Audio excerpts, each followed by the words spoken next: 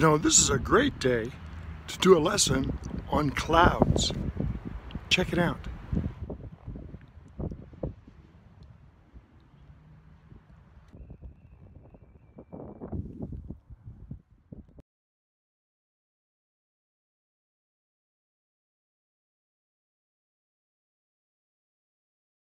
Hi, I'm Mrs. Noll, and this is second grade at Bridgeport Elementary School. And today we're going to do a lesson with Mr. Crosslin, and it's going to be on weather and clouds. Thanks for that great introduction, and what a great school and what a great class. You guys seem a lot smarter and bigger than, what grade are you in? Second? I'm thinking this has got to be like 5th or 6th grade, the way you guys have been studying clouds. Now, clouds is one of my favorite things to study because every day and almost every second, the sky changes. Weather changes from day to day. And clouds are a big part of that.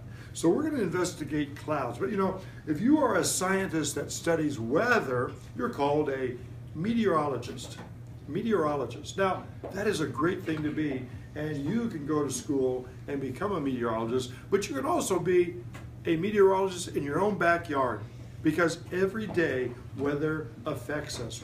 We look at the weather to know what kind of coat to wear or not to wear a coat, to bring an umbrella, to put on gloves, and it changes every day, so you need to know the science behind weather. So scientists use some tools. Here's a tool, and we're going to look at like 3 tools that they use and investigate. Here's the first tool that they use. You've probably seen this tool. Often it looks like this. Okay, and it has something like this right here in the bottom of it. Yeah. And I bet you know that one side might be on C for something, and the other side might be degrees F. By now you know what this is. What is this? It is a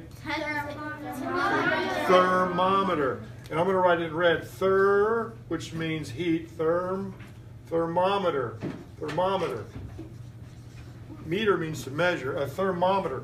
I wonder if there's a third dad in there. No, never mind. Thermometer. Okay? And here it is. It has this liquid in it. And I don't know if you know this, but when liquids and gases get hot, they do this. Ready? What is that word? They explode. Sometimes, but before they explode, they expand. So when things get hot, they expand and they get bigger. And that works great for a thermometer. And when things get cold, guess what they do when they get cold? They get smaller. They contract. So you got that? So I'm going to use that in blue, I think. So if it's cool or cold, they get small and they contract. You know what? So let me see what that looks like. Let's see if you and I can try some expanding and some contracting. So students, show me what it means. When you get warm or hot, what do you do? Expand. And when you get cool, what do you do? Contract. You guys are like living thermometers. So show me getting warm again. What is it? Expand. And show me when it gets really cold outside, you? Contract. So here is one of my demonstration thermometers. And look, you guys are awesome about being living thermometers. So if you take a look at this right here, my friends, there are 2 different scales on this, different sides of it. See it? We have on one side, the numbers start at like minus 45 and they go all the way up to 100, 110. And on this side, the numbers are like minus 50 and go up to 230. These are 2 different scales. Would you guys show me, let's see, where do you think our temperature in this room is about? What do you think it is? Yeah, so what does you think about? About what? This room right here. Let's do it in Fahrenheit. Fahrenheit on this side, come on up here and tell me, what do you think the temperature is on Fahrenheit? The room temperature. A little bit right about there, you think? Put it up here by 70. Turn around this way so we can see. Look here. Tell me when I get to 70. Ready? Okay. So when I get to 70, Tell me to stop. When I get to 70. Stop. Stop. This is about the room temperature in here. So we can use this thermometer, or we could use this thermometer. Hold that one up. Or we could use this thermometer. Or I like to use this electronic thermometer here. Let's see what the room temperature is here. Come over here. Stay right there for a second. Let's see. Can you see this okay? Here we go. Let's see. I'm going to, on the room, oh, the room temperature, I think it says it's about 75 degrees. Can you see that? All right, let's see what you are like. Let me put this on your neck. Lift your head up. We'll put this on your neck and let's see what, do you think it's going to be more than 75 or less than 75? Less. Okay, let's find out. Ready? Oh, I see it. What it is, 85 degrees. What, can you see it on the screen there? So this one is 85 degrees. You are a lot warmer than the room. So let's see, let's move him up here. Check it out. Actually, your average temperature of a person is about this much. Your body temperature is about 98, right about there, 98 degrees. Now, you don't want to, you want to be careful. You don't want to put your hands in water that's hotter than this. You can put your hands in like 110 degrees. That's pretty hot. If it gets above that, you're going to burn your hands. So you want to be careful. But check this out. What happens if we go even hotter? Tell me when we get to 212 degrees. 212 degrees is when it's boiling. That's when water boils. Ready? Tell me when it's 212 degrees. Stop. Stop. Oh, I went a little bit past it. Yeah. So this is in Fahrenheit when water boils way up here. I'm going to come on down. You guys tell me body temperature is 98. Tell me when to stop, everybody. Ready? Am I there yet? No. No. Almost. Almost. Stop. No. Stop. Now let's get the room temperature. It's like in the 70s. Tell me when to stop. Stop. So that's in the 70s. So this is room temperature, but there's a special song I want you to sing. I know it's your favorite song. When we get down to here, when I get here, I'll tell you what it is, and you guys sing the song. Are you ready? See what the temperature is right there?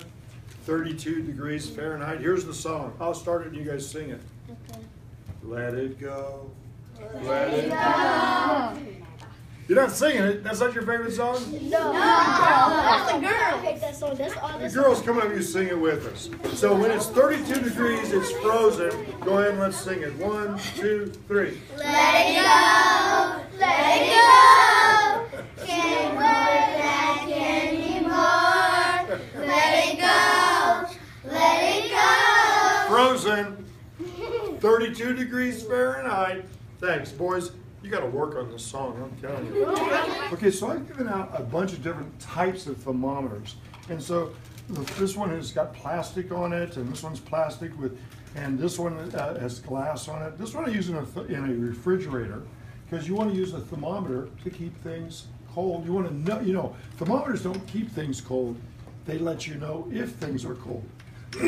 So this is in a refrigerator. So if you want to go to a restaurant or you want to make sure that your cold stays cold. It would be bad if you got up in the middle of the night and your refrigerator broke and the temperature read 70 degrees, all your food might spoil. So we use these to make sure our food stays what it's supposed to be. This is a thermometer we use for meat or food. Like you can stick it down inside of a chicken to see if it's done cooking, or inside of a cake or a pie. So this, or a turkey. And then this thermometer, now when you use these thermometers, I want you to be careful because they have liquid in them and glass, and they could break. This liquid won't hurt you if it touches you, but you don't want to drink it. But what's cool about this liquid is when I hold on to the bottom part right here, I don't know if you can see that, but the bottom part, when you hold on the bottom part and you go, guess what it does? It goes up. It gets warm and goes up because it's one of those materials that expands. Now, this is an electronic laser infrared thermometer, and so it can do different things. Like the table, move your hand just for a second, the table says it's 70 degrees. But if I be still, let me go on your neck right here. We got 83. And let's see, your neck is 90. You got a hot neck. The average temperature is 98. So let's see, be real still. I'm going to turn this off. I'm going to go up by your forehead. There we go. And your forehead is 90. Very nice. And so there's some place in the room that might be. Where do you think the hot air goes in this room? Over there. Goes up. Let's see what the temperature is up on the ceiling. Ready? Here we go. The ceiling is 70 degrees. And what about the window over there? Hotter or colder? Colder. It's a cool day. Let's see. Up 67, 67, 68, a little bit cooler. So you can use a thermometer. It measures the temperature of either the room or the space. See, where's the one place that you might put it on your body that it's warm? Your neck. How about under your arm? Let's see. I put it under your arm? In your armpit? Yeah.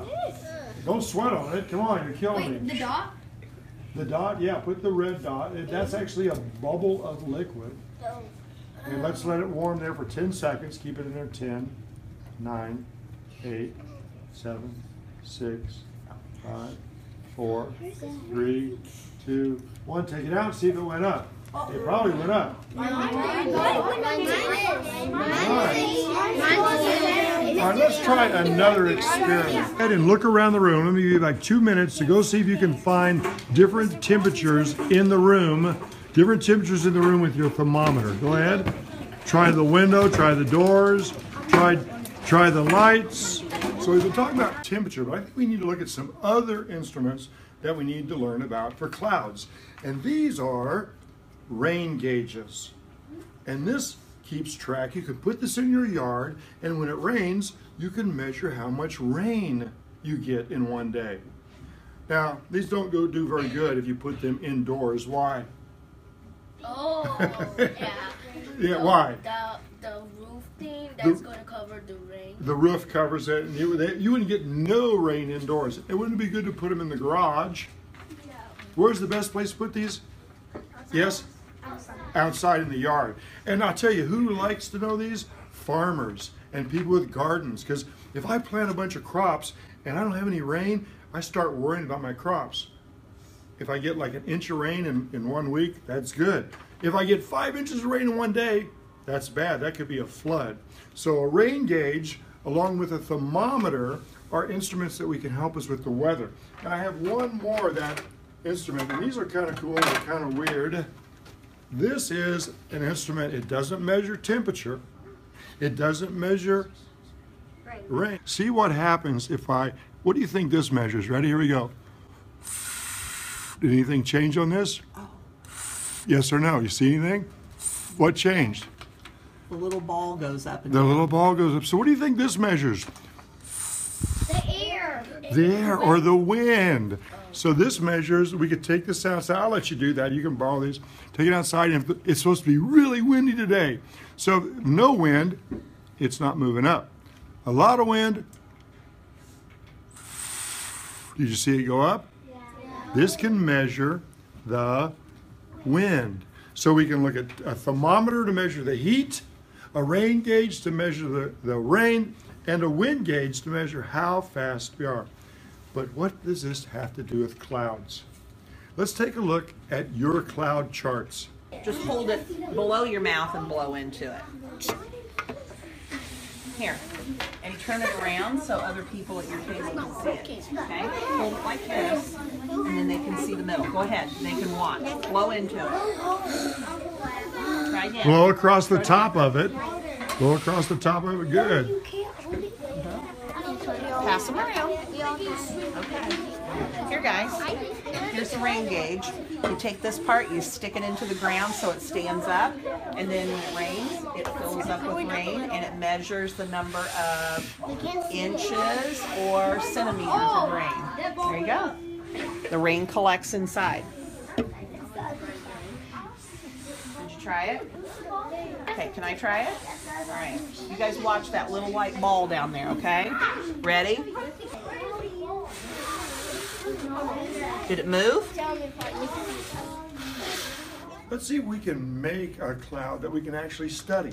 One way is to use light and water. Let's take a closer look at this. All right, so I got everybody, let's take a look. See the light up there? Yeah. Let me shine the light up. We're gonna put some water droplets and maybe you can see a cloud. Check it out, ready? You see it? Yeah. And not only that, maybe you can see, if you look way up there, let's make a bigger black dot. So let's see, look up there. Oh, I can see where the black dot is. Can you see? It's right in the middle. You guys feeling some raindrops falling on your head? And you can actually see it in the shot. Let's try one more. A rainbow is when the light actually goes through the water drops. And I'm going to spray it and let's see if we can see it up in the, can you see it? Oh, I think I can. Let's check it out. No? I can. Oh, I see it. There we go. I know. There it is. Up there. Oh, I see it now. Okay, so that was kind of cool, but I got a better way we can see a cloud. Remember, a cloud, you need 3 things to make a cloud. Clouds, first of all, they need Water vapor, dust, air pressure change. So I'm going to see if I can make a cloud in this bottle right here. So I need to put a little bit of water in it. Yeah, okay, so I'm going to pour a little bit of, just a little bit of water and shake it up a little bit and let me put my lid on it and let's see if I can. I got water and I'm going to change the pressure and let's see if a cloud forms. No cloud forms. It does. What did I forget? Dust. Oh, I forgot to put dust so the water vapor can form on something. Here, hold that.